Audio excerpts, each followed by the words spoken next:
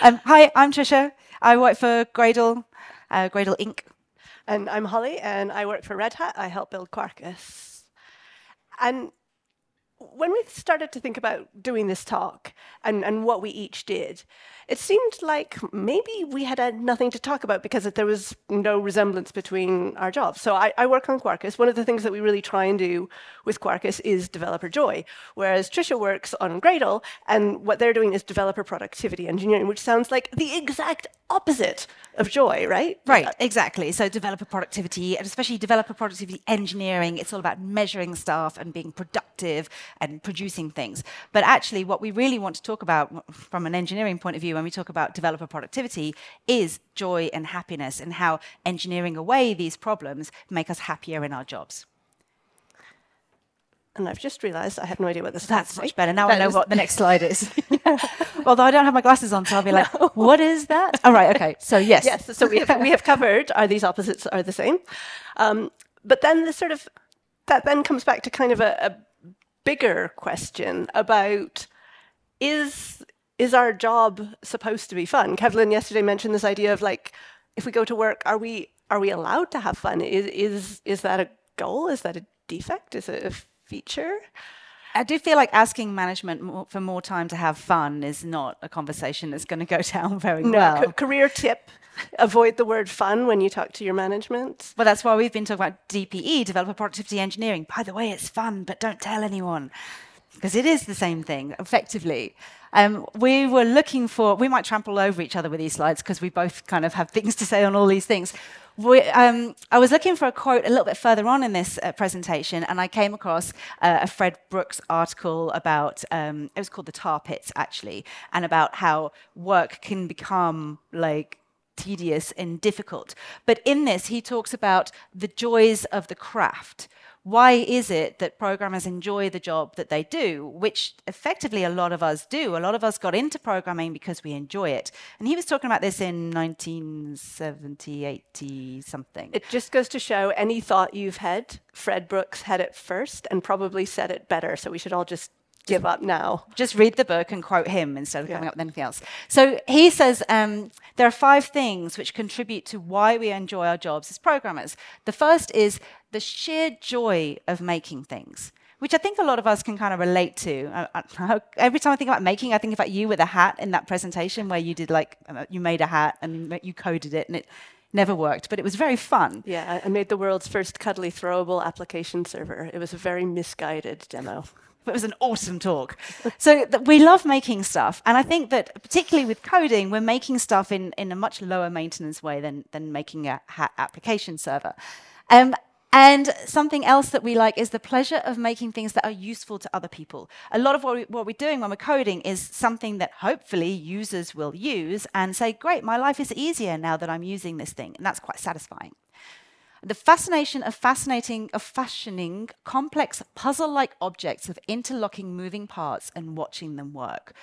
Certainly there's a certain subset, and this was mentioned in the other keynote yesterday, about how many gamers and puzzle solvers get into programming because we kind of like to figure out how things work and how to get things to work together or how to fix things that aren't working together. And so that's another part of why we enjoy doing what we do.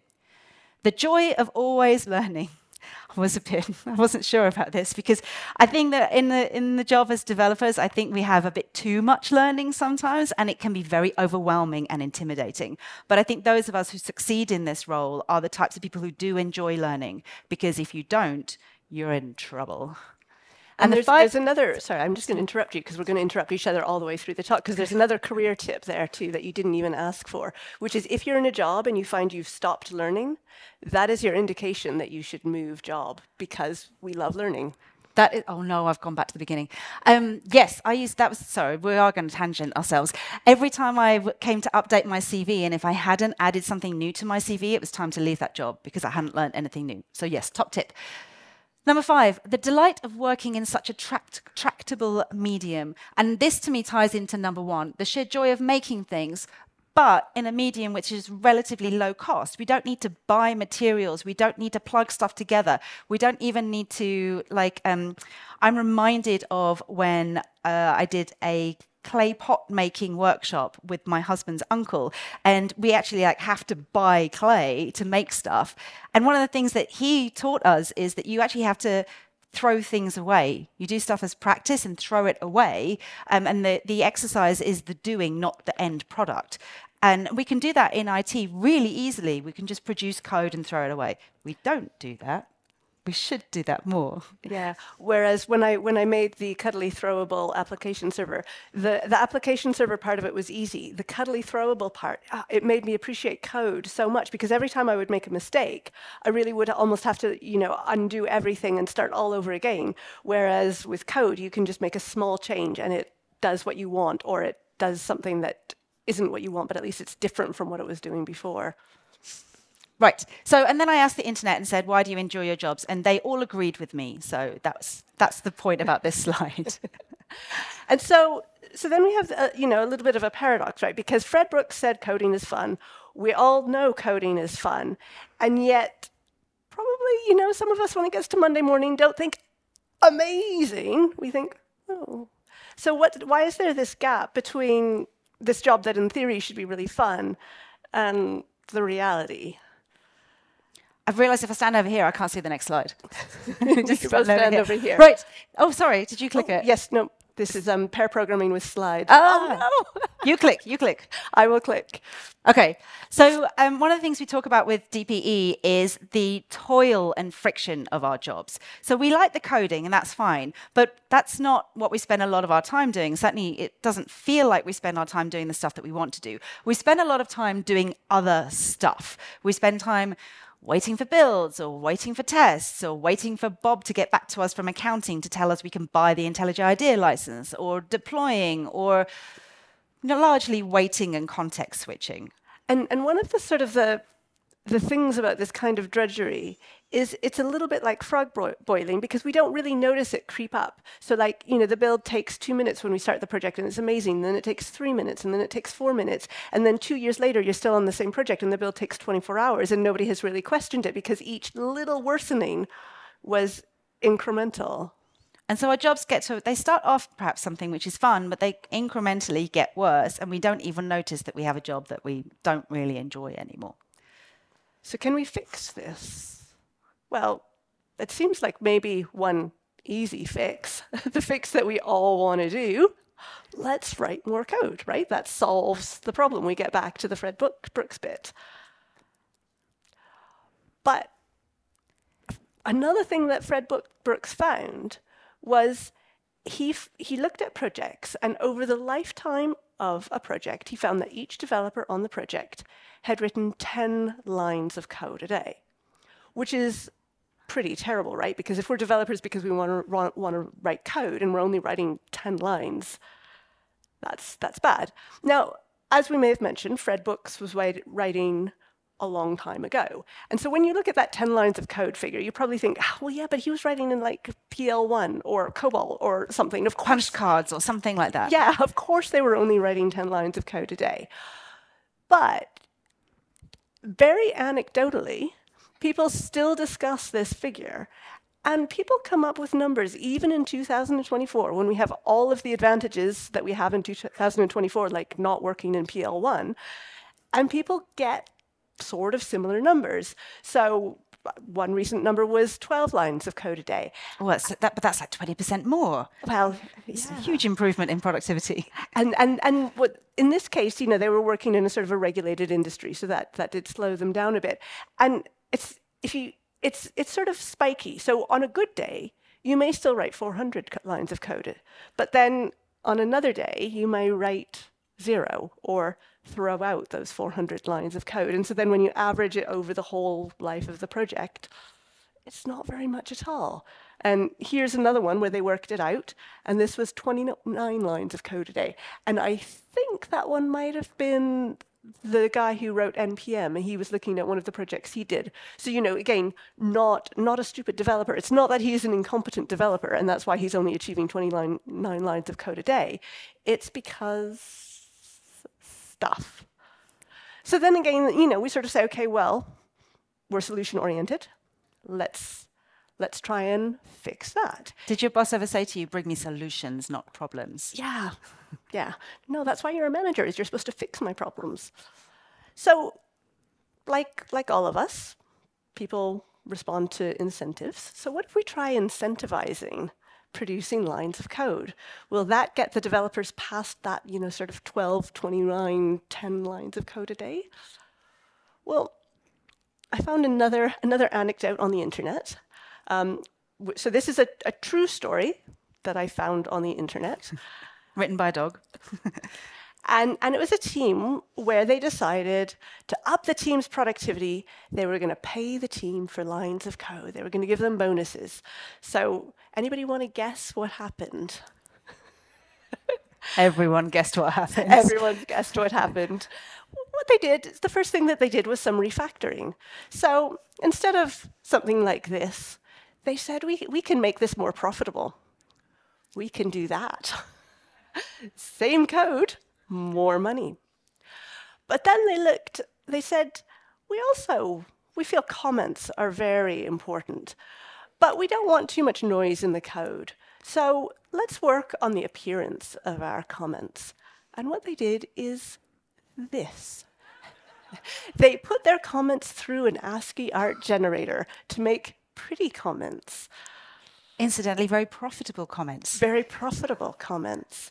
And so you won't be surprised to hear that this experiment in this company lasted 1 day. And then people looked at what was happening to the code base and said, oh no, we need to try something else. So let's try a different solution to get us writing more code. Because we all know it. AI. It's 2024. We have to mention AI. They told us in DevOps UK CFP, if you don't mention AI, you don't get accepted. So we're like, let's talk about AI. Obviously, AI can help us write lines of code. That's what they keep telling us, right? Copilot is there to write lines of code. Totally. So let's see. This is a recent example. I wanted to get a piece of Quarkus code, and so I gave it a little description. And the first thing that came out was pretty correct code, and it saved me typing.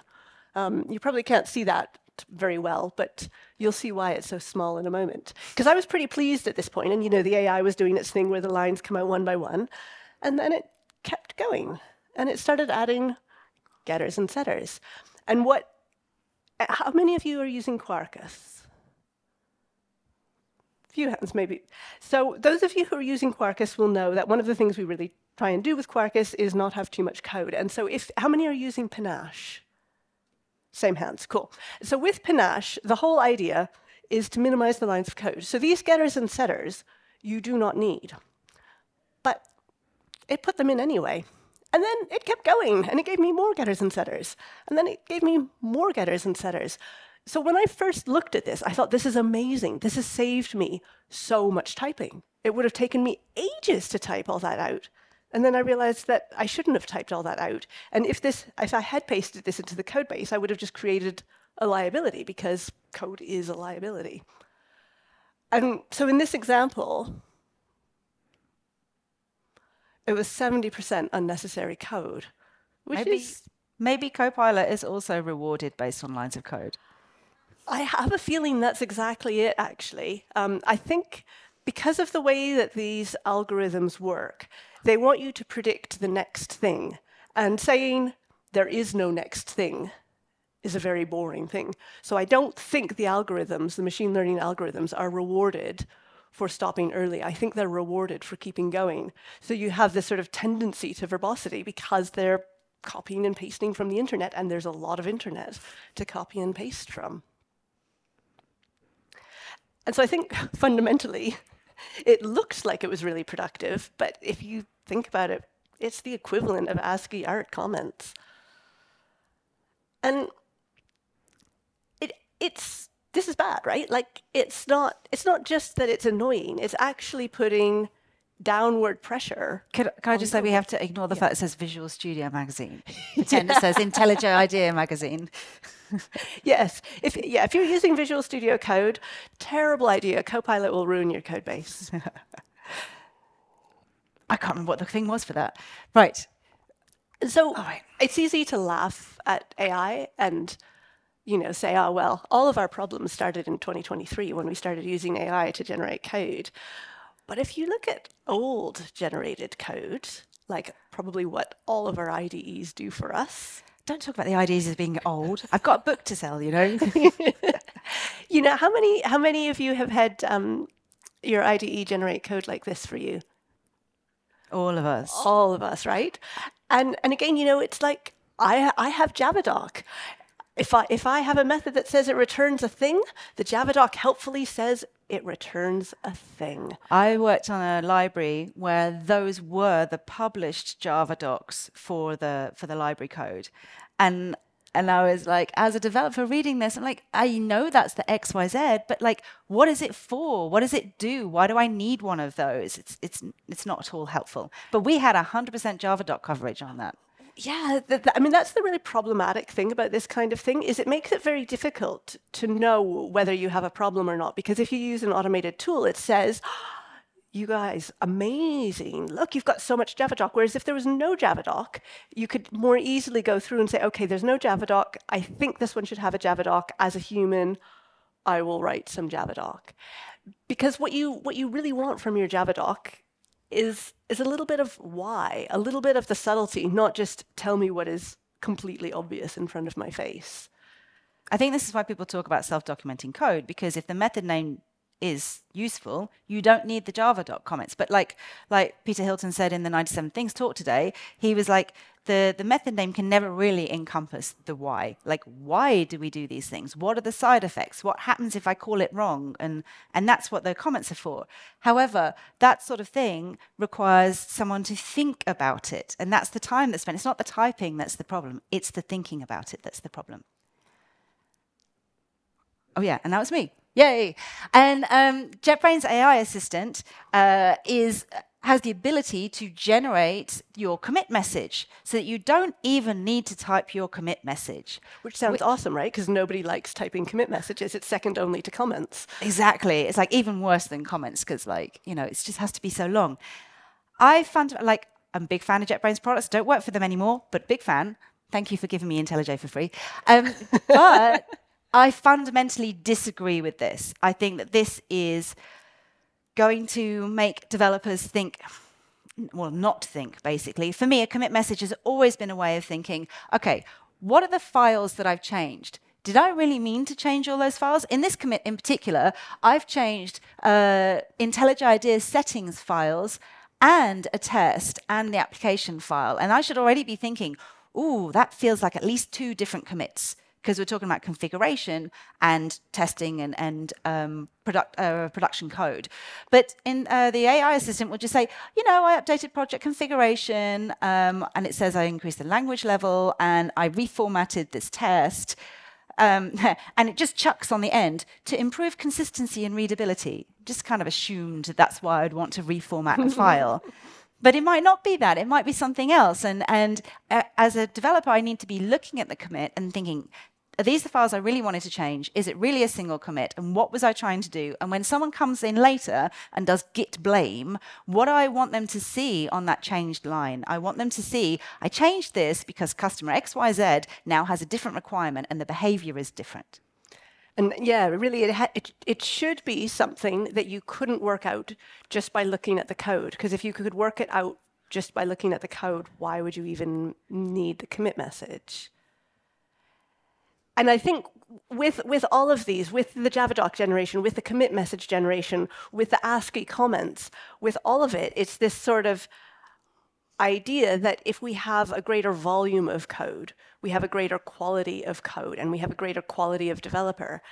And that's greater productivity. We have produced more code, therefore we are more productive. That's the assumption.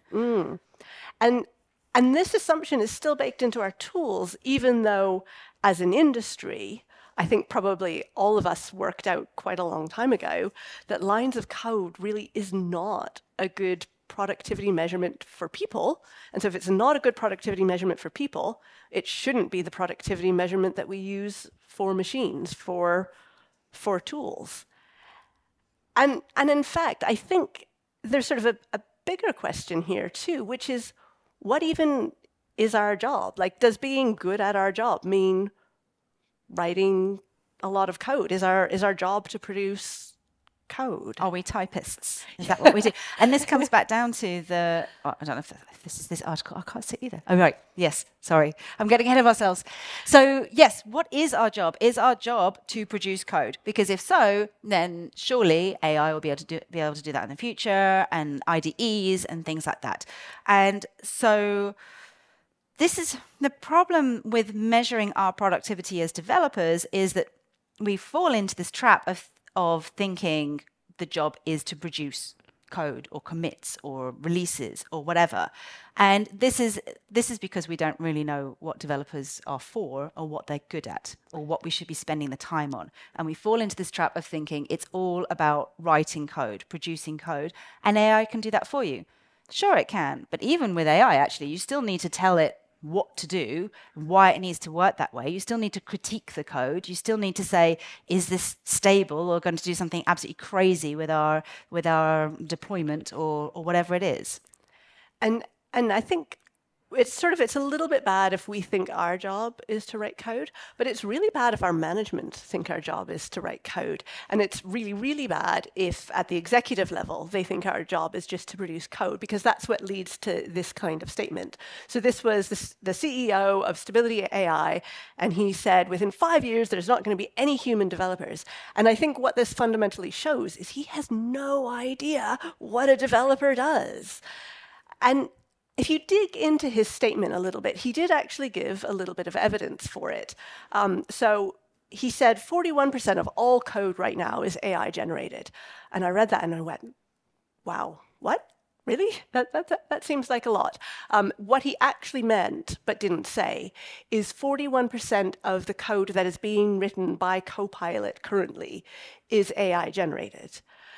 But even that, you can dig into that a little bit, because that statement was based on this research from Copilot. And they found that Copilot users accepted 30% of its suggestions, which sounds kind of good until you realize you flip it. What this means is 70% of what Copilot suggested was complete crap that nobody wanted. But of that 30% that Copilot produced, it made up 40% of the code base. So you can kind of do the math, and you can see that what Copilot is producing is more verbose than what the human is producing, just because math. And that's, again, maybe a problem. Because when we think about lines of code as a productivity metric, if you're a developer and you produce negative lines of code, does that mean that you're a terrible developer? Oh, I love deleting code. It is the best thing. It is the best thing, yeah. And it is usually really increasing maintainability.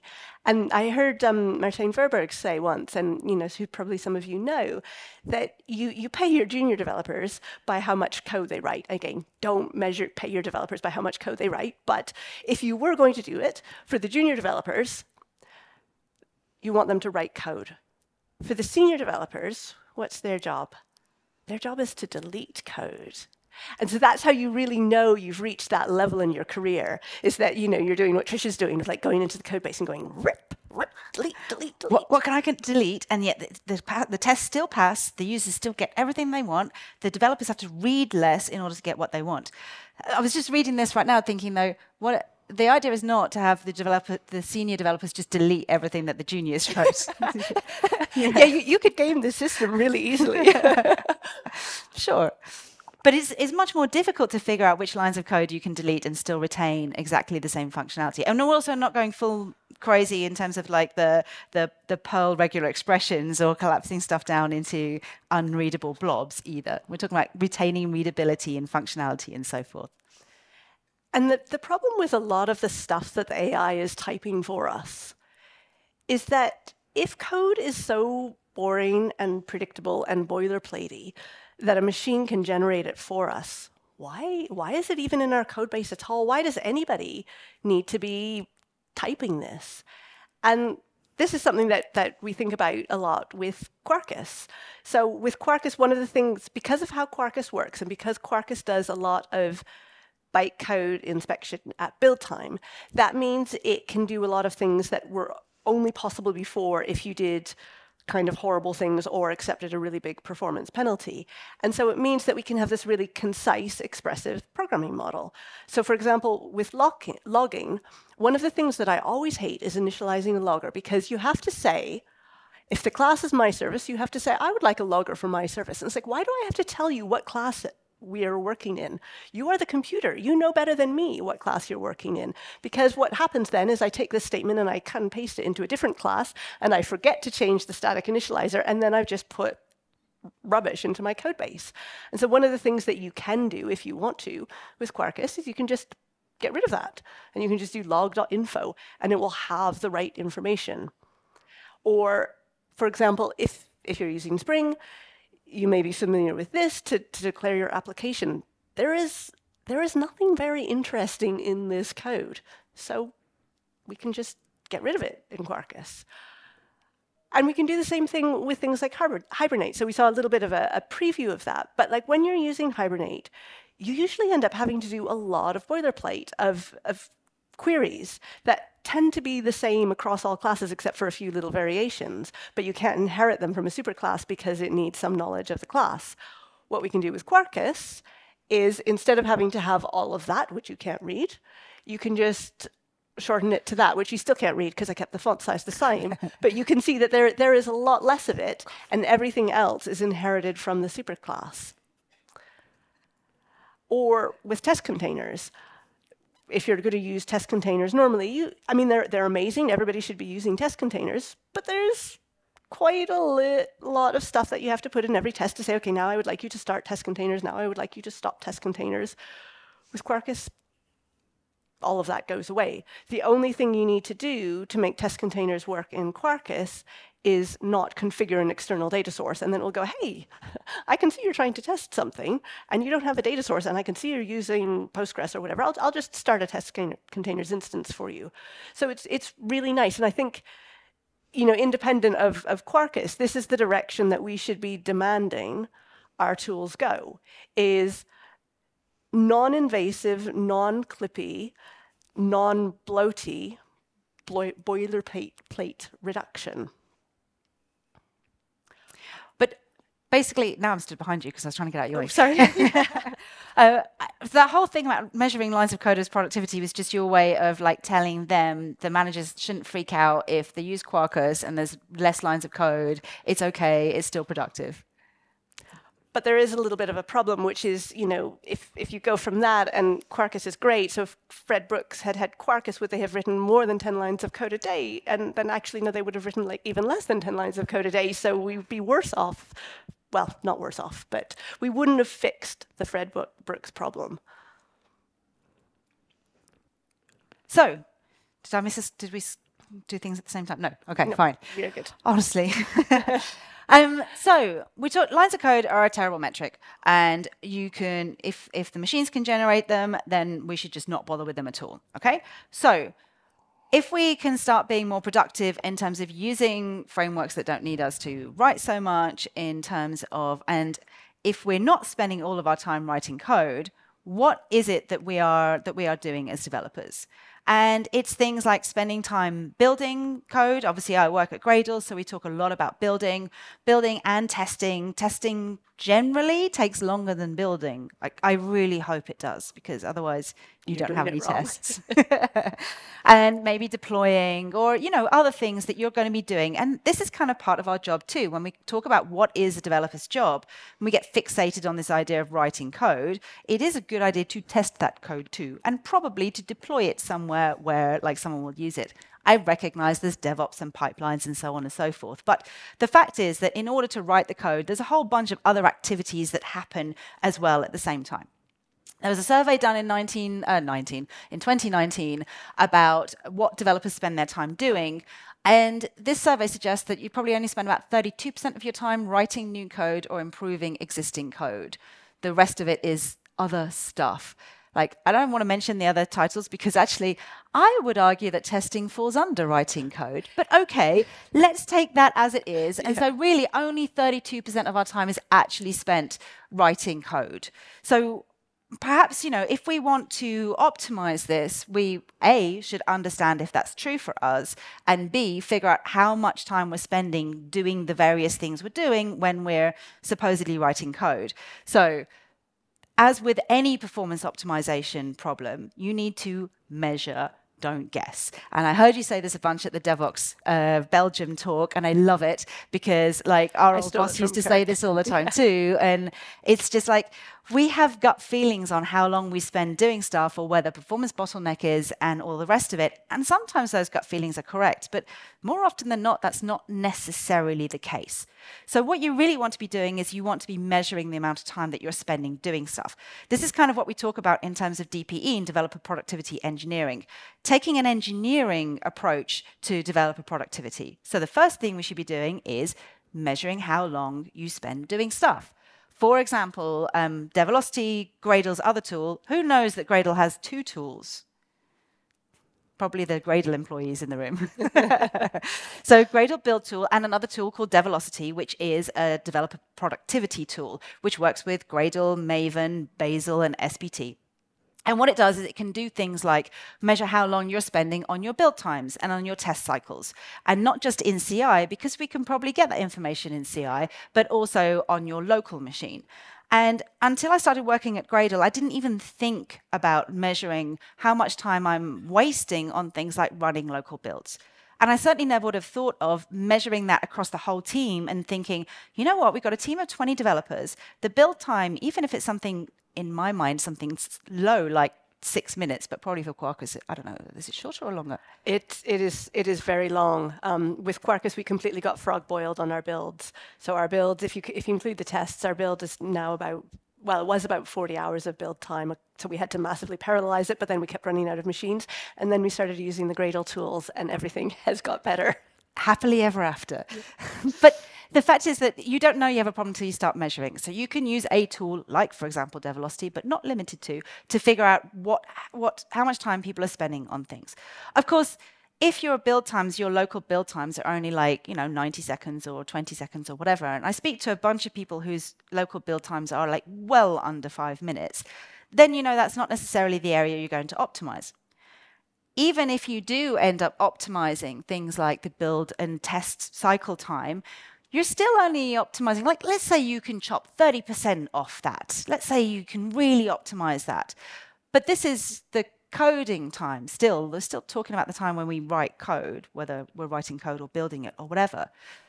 How do we get some visibility over all the rest of the stuff that you're doing, particularly things like meetings? And my favorite one is other. Okay, I would really like to see what other looks like. So a lot of the productivity metrics that we look at have been focused around the writing new code and improving code side of things, like how many issues do you fix? How many lines of code do you write? How long does your build take? Because it's easy to measure. Because it's easy to measure. And actually, we're not necessarily looking at the holistic view of what is really taking developers' time. And, of course, what gets measured gets optimized. So if you're measuring build times, then you're going to optimize build times. If you measure lines of code, you're going to optimize lines of code. If you measure meeting times, you can start reducing meetings. But really, you need to have a much bigger view. So there's a fairly new framework for looking at developer productivity, the SPACE framework. And this came out of, I'm going to misquote, Microsoft Research, or it's a research activity. And so the SPACE framework talks about 5 different areas to look at in terms of your developer's productivity. And those areas are, right at the top, satisfaction and well-being, which is obviously one of these fluffy things that, we know how we feel. And how do you measure that? By using a tool. I'll tell you what, let's just put a heat sensor in here to figure out how satisfied I'm feeling today. The satisfaction and well-being. Performance in this case specifically means around quality and does the application do what the users want? So kind of the performance of the performance and quality of the application.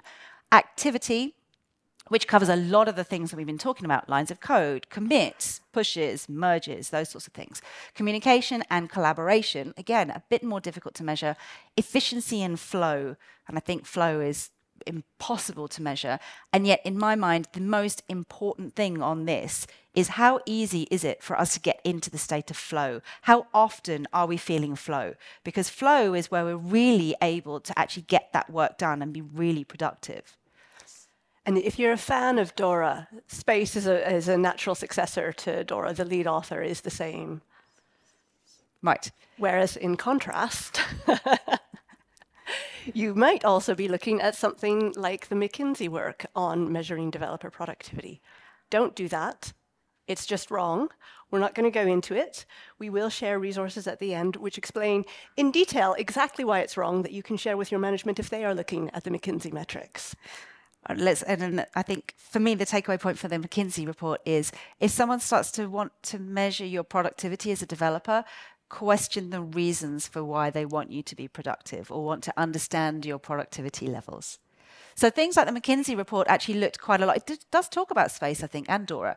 But again, we're looking at activity metrics. We're looking at basically how fast you type, how much, monkey bashing on a keyboard kind of thing you do, number of commits, number of builds, number of things like that.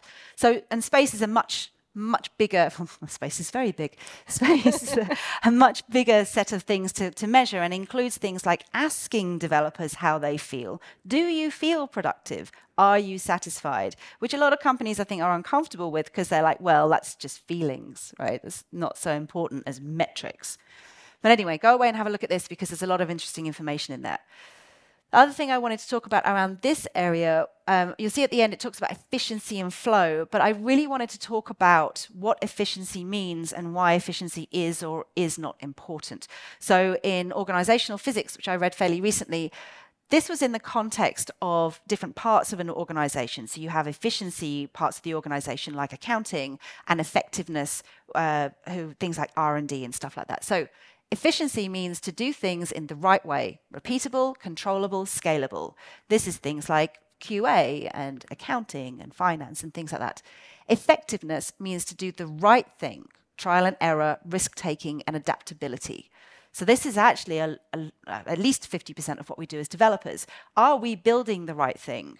Are we solving the customer problems? Are we taking risks and trying new stuff? Are we being innovative and creative?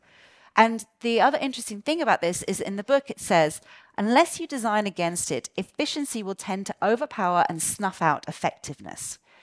And I think we've already seen this when we're talking about lines of code. If our metric is lines of code, we can really efficiently write lots of lines of code. We could do hundreds in a day. And then we have to think about the effectiveness. So whenever we're talking about developer productivity, particularly measuring it, we need to understand there are at least these two ends of the spectrum on what we want to balance. Are we, again, we've heard this before in other presentations, are we building the right thing and are we building it right? And we need to understand that those two things need to be held in balance. Back when I used to work in London, I used to work with Dave Farley.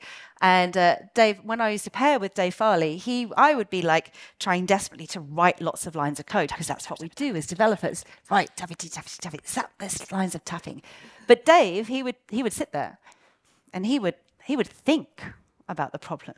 And I was like, Dave, you're not typing. Are you working? And he's like, were his eyes closed at the time?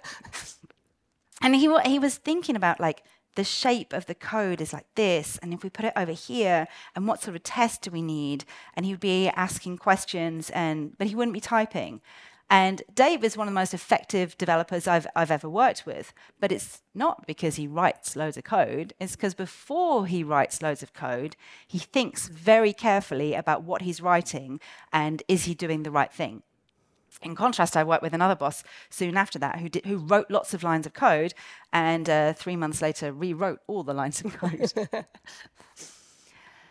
So let's talk about space to think. Let's talk about like not typing. Let's talk about not doing the activity. And if we're not doing activity, then we're bored, right? Especially as developers, we have a tendency to hate boredom, don't we? Yeah, and as well, again, another sort of tip of if you're talking to your manager about this and you go to your manager and you say, I would really like to create boredom among the team, they tend to not respond well to that. But the word you can use is space. You can say, I would like to create more space, mental space in the team, and that goes down better.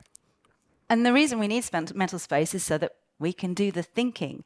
I've been thinking about this more and more recently. It's not about the doing, it's about the thinking. And it's so hard to measure the thinking, and yet so much more important. Right, yes. So toil is bad. Toil being the building and the testing and the frustration and the friction and the things that get in the way of us doing our job. And I think we could all agree with that. That's good. Yeah. I mean, yes, it's good that it's bad. Yes, definitely. But idleness and sitting around and not typing is good. Yeah, it's a little bit of a harder sell to explain why doing nothing is good. But there is solid science to back this up. Kevlin mentioned this yesterday as well. There is a part of the brain, or a network of areas of the brain, that make up the default mode network. And the most parts of the brain, if you're not doing anything, your brain activity is lower. But the default mode network, when you're not doing anything, the brain activity there gets higher. So suppressing, sort of doing nothing with the rest of your brain then means that this area has an opportunity to do stuff. And this area, the default mode network, is what's involved in things like creativity, in problem solving, in sort of digesting the events of the day. So it's really important that you allow your default mode network time to do stuff by doing nothing. A classic way to do this is to have a shower.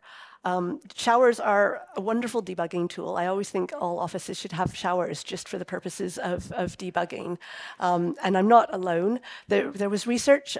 This research was by a shower company, so it was slightly biased research, but they found that 14% of people, which includes me, took showers specifically for the purpose of coming up with ideas. It's not very environmentally responsible to spend all of your time in the shower, and it's bad for your skin as well. So there are other things that you can do. I find running really effective for problem solving.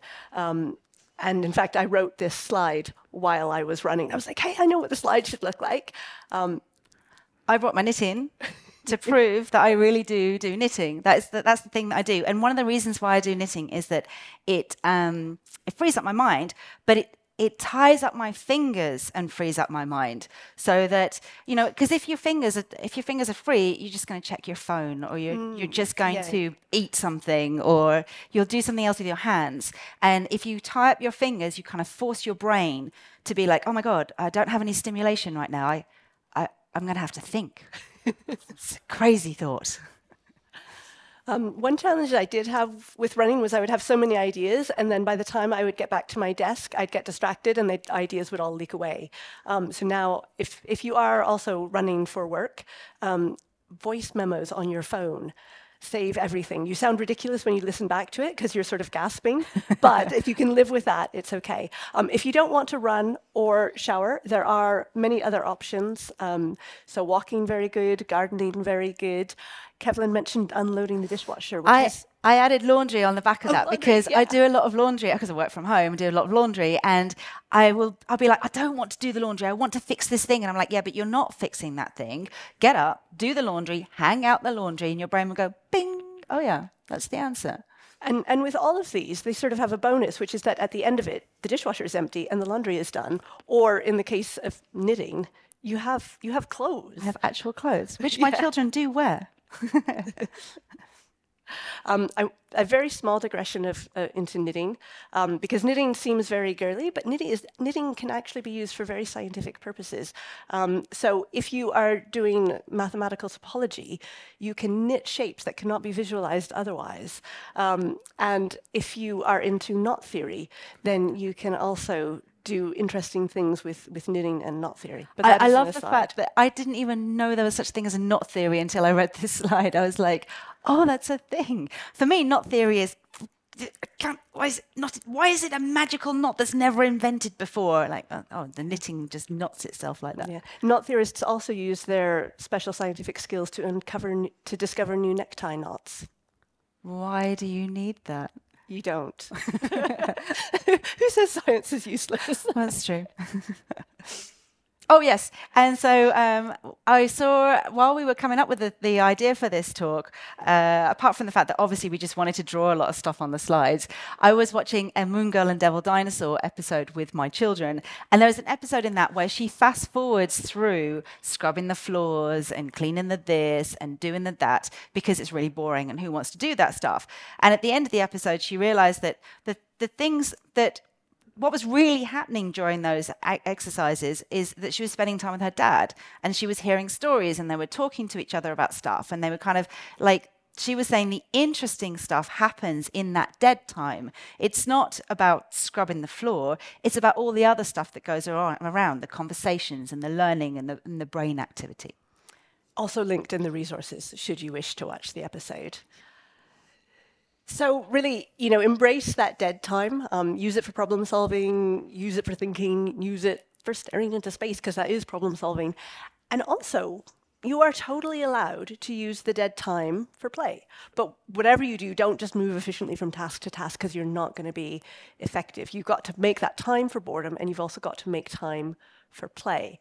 And if boredom is a hard sell to management, play is probably an even harder sell. But play actually has a lot of business value. And it has business value in really weird domains where you wouldn't expect it. So for example, piglet litters grow faster if they play more. And then in business, we see really strong correlations between people's happiness and their state of mind and how much work they do, how productive they are. And then the question is, okay, well, I would love to be happy at work, but how do I get happy at work? It's not just as simple as watching cat videos. It needs something bigger to change. It can actually be as simple as watching cat videos.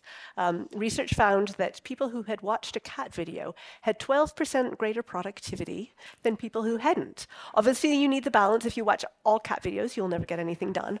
But fundamentally, what this is showing is that fun is good for business. There is a ton of research for this. Dora found it many years ago. And for all of us, we work in a creative industry. People don't call it a creative industry. It is totally creative. And play helps innovation. Play helps creativity. And that makes us happy. And we even measure this in the new framework. So for example, space. One of the key things to measure is developer satisfaction. In order to be productive, developers who are more satisfied are more productive. And so we're measuring those things as well. In short, writing code makes you happy and makes the company profit. By all means, use this slide anytime you want to sell that to management. They'll be 100% behind you on that. And I mentioned we've known this for a long time, since the early Dora research. We've actually known this for a much longer time. How many of you speak ancient Greek? And there's always one. So I know the ancient Greek is a little bit challenging. So here is how many of you speak Greek? Two of you. The two of you. For those of you who don't, what Aristotle said was pleasure in the job puts perfection in the work. And so we tend to think of it as a trade-off between happiness and productivity, but it is not a trade-off. They're actually on the same side. It's a double win. This, by the way, is a seesaw folded in half. Before I drew it, I tried to find some reference images. And actually, I did find reference images of seesaws folded in half. It is a thing. But really, the point here is that it is a double win. It is not a trade-off. So, sometimes we talk about co-benefits or win-win.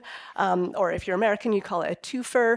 If you're not German, you call it an Überwinden. But if you are German, that doesn't mean anything to do with a double win, but it still sounds cool, so I include it in the slides. But with all of these, really the idea is that it's not a zero-sum thing. The way to improve performance is also to fix the other things, or you're just not there. Exactly. There's a quote this is from The Goal, and it says, the only initiatives that will positively impact performance are ones which increase throughput while simultaneously decreasing cost. So you have to look at, it's not just one thing or the other. It's not cutting costs. It's not forcing people to do more. It's both things. Reduce the friction, reduce the toil, improve morale, improve the fun, and you get more productivity. And as a counterexample, of course, we have the double win when we're happier and more productive. We also have the double lose when we use AI to generate a completely bloated code base and at the same time manage to destroy the planet. So these things, yeah, fail, fail, lose, lose.